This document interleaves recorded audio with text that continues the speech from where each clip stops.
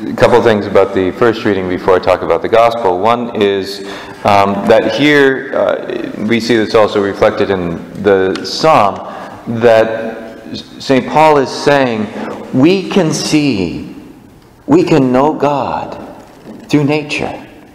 We can come to recognize His presence in His creative work. There was a famous apologist, or someone who defended the faith, that before he was an apologist, he was a communist and an atheist. And one morning at breakfast, he saw his daughter's ear and was looking at the intricacy of the turnings and everything in the ear, and he said, "That can't just be by chance."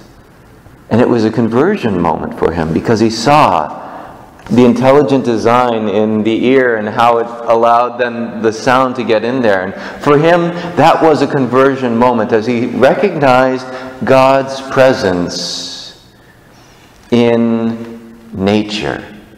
Now, for those of you who are having trouble hearing, that might not be such a great design or whatever. You might be saying, "Oh, what's wrong with this?" Oh, that's part of the fall. But we recognize that God is present in nature, and we can see His incredible design just looking at a leaf, or the way an ant works, or in all of nature, looking at our human bodies.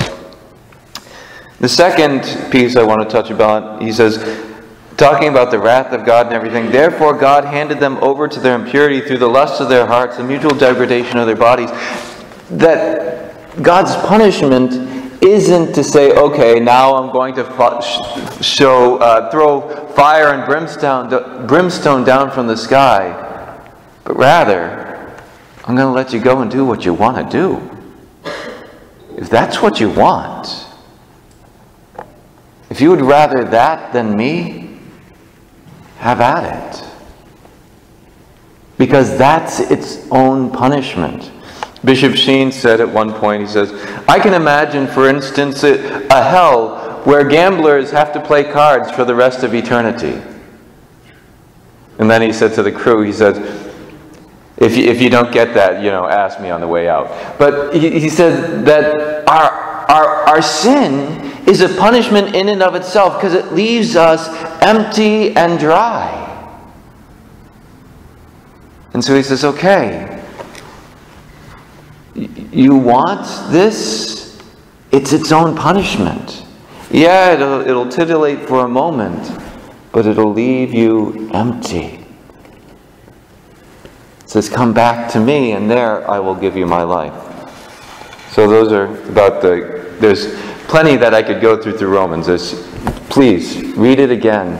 Delve into it. Pray with it. It's incredible. But the gospel today, what struck me just about this whole idea of purity, the ritual purity laws, specifically in the time of Jesus, were built on, of course, an expansion of the ritual purity laws that we see in like Leviticus and in the Old Testament.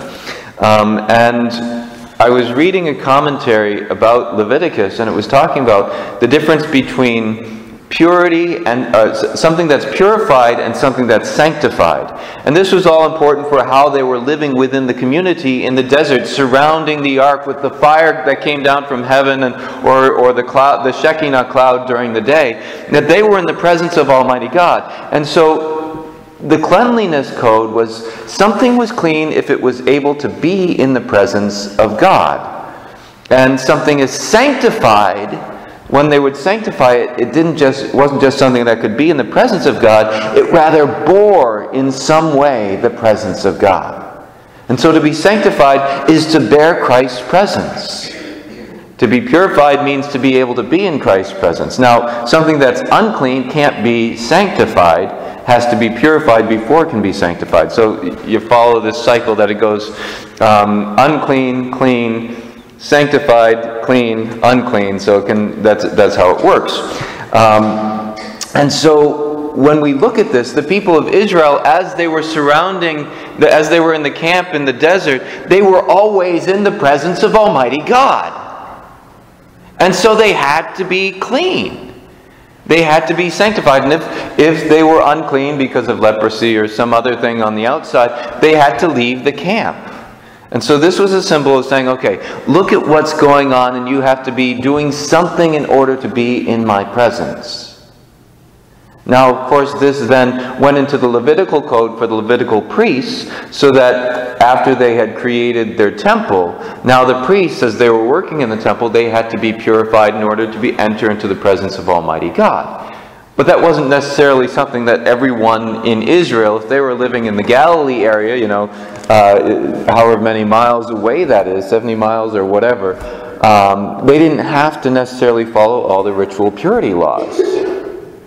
And so in the time of Jesus, we have the Pharisees who are saying, well, no, we have to be clean all the time, which, nothing wrong with that in and of itself. But now they're judging others for not doing all these ritual purity laws. But the point of the ritual purity law was to show, I am doing something to remind myself that I need to be that I'm coming into the presence of God. So I need to be clean of sin in order to come to the presence of God, in order to allow His presence to enter me. Now, bring this to our day today. Jesus is saying, don't just do the outside, do the inside. And don't just be clean. Be sanctified. Why? When we receive communion, we bear the presence of God. By our baptism, the Holy Spirit lives within us. We bear the presence of God. And so He's inviting us not just to look at the outside and the things we do, but rather, have I allowed God to cleanse my heart, to purify me on the inside, so that I not only can be in God's presence, but I can bear God's presence.